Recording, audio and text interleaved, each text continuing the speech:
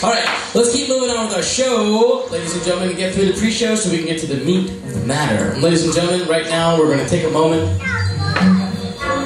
We're going to take a moment to look skyward and look into our future technology.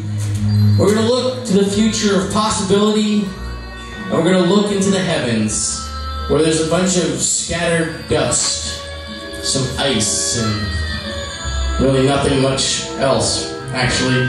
And the guy who knows most about that what's out there, is the waste of space category. Ladies and gentlemen, it's Pete Goldie, our resident astrologer. Yeah.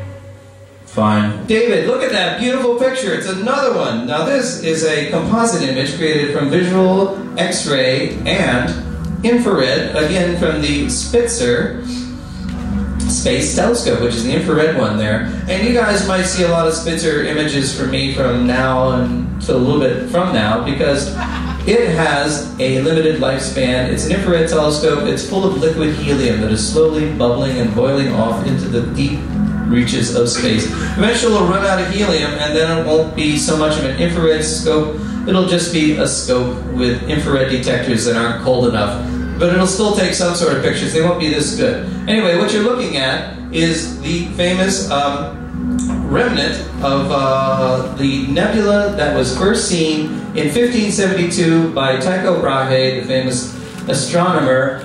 And the interesting thing about this is now you're seeing it in multiple composite pictures. When that supernova blew up and finally the light reached Earth, you could see it in the daytime. It was that bright. But now they're seeing something different from it. The next image you'll see here. And what happens is in 1572, Tycho Brahe and some other astronomers saw the light coming directly from the supernova to Earth. However, the light radiated in all directions is now bouncing off of dust clouds in the far, far distance and coming back, and we're seeing the light echoes of it now. And this is giving us additional information from a different angle. How the fuck do you know that there's a dust cloud out there? It says so in the chart. Right. Right, dust cloud. Right. Yeah, it's spelled out pretty clearly, I think. You know, even from this angle, I can see it. It's your problem. David, can you show us something fun? Yeah. Because this isn't fun. It's gonna be okay. K-Rob, it's gonna be alright. It's gonna work out.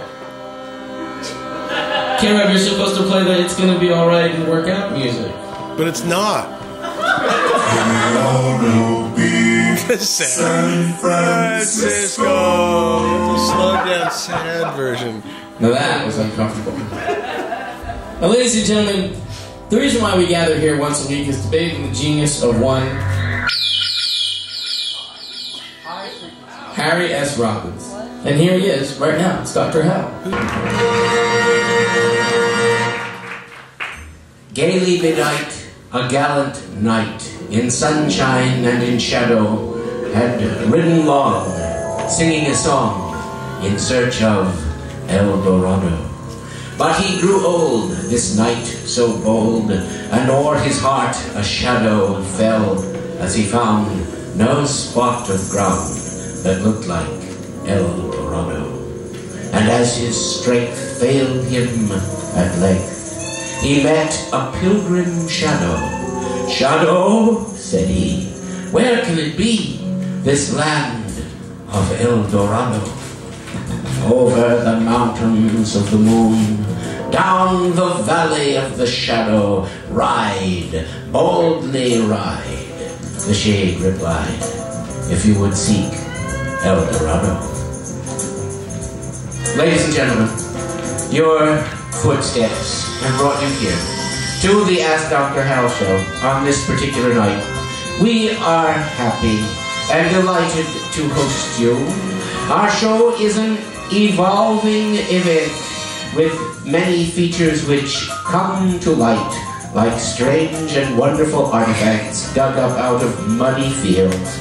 One never suspected that they were there until they popped up into human ken.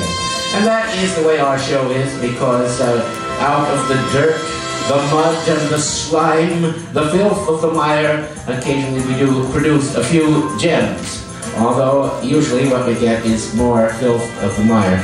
I'm also very happy to be with my talented co-performers, Chicken John, K-Rod, and David Kapoor. And when our beloved ancient monuments are destroyed, and time itself has no meaning in the panic of total world obliteration.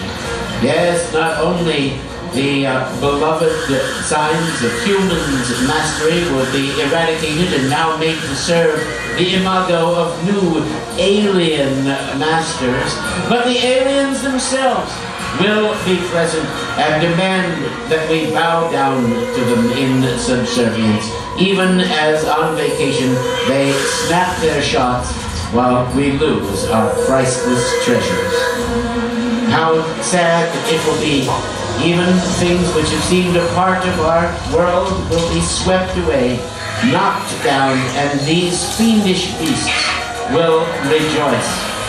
The more humans are discomforted, the happier they will be. Why should alien beings be free from the vices of sadism and cruelty? Can they not be as decadent as we in that regard? They might just want to change the channel on our previous... Are we winning the war on Christmas? I think we are. I think that we are experiencing subtle signs of what to call, for want of a better term, battle fatigue.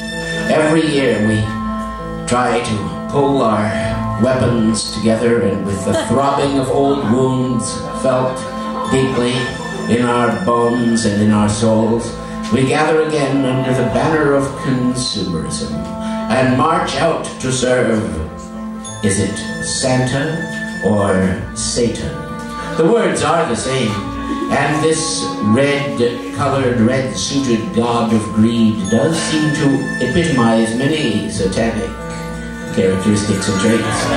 Gluttony, sloth, greed, cupidity, and all desires for everything unclean, envious, everything opposed to the spirit of charity for which the Christian holiday is ostensibly made to showcase.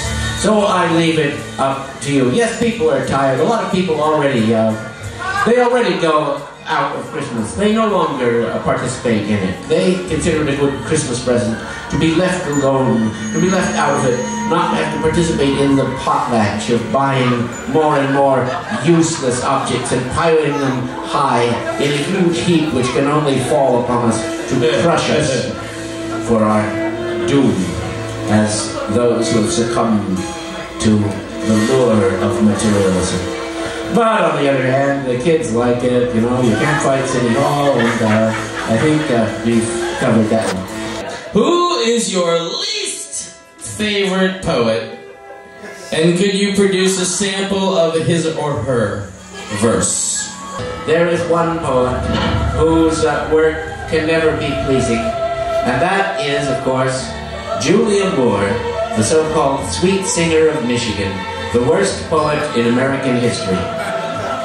She was terrible, just awful. She used to write poems, usually when some child had died, something like that.